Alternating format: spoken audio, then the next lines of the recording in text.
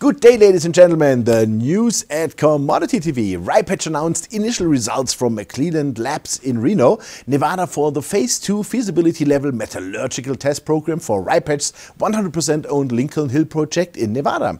Final positive results have been received for the 18 bottle roll tests.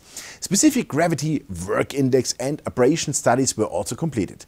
Acid-based accounting studies and column tests are in progress with results pending.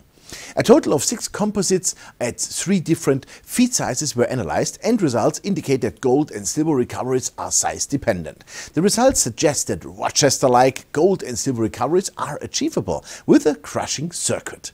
Gold recoveries for the larger sized material can be improved through increased leach time, and additional work in Phase 3 will be completed to identify the optimum heap leach feed size. Caledonia Mining announced its operating and financial results for the fourth quarter and year ended per 31st December 2015. Following the implementation of indigenization in September 2012, Caledonia owns 49% of the Blanket mine in Zimbabwe and continues to consolidate Blanket. The company produced in the fourth quarter 2015 over 11,500 ounces gold, and for the whole year 42,804 ounces gold, which was a bit higher than expected.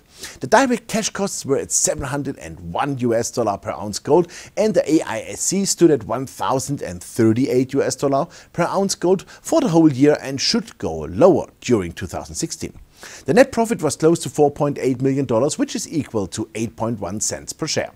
Despite the low gold prices achieved, Caledonia has a nice operational margin and paid in addition 6 Canadian cents dividend, which gives the company a yield of approximately 6.5% per annum. The higher gold prices today, in conjunction with a further rising production and falling costs, shall provide Caledonia with even better results in 2016. By the way, the company pays the dividend also this year. Fission Uranium announced results from the 4 holes at its PLS property host to the RRR deposit in Canada's Athabasca Basin region.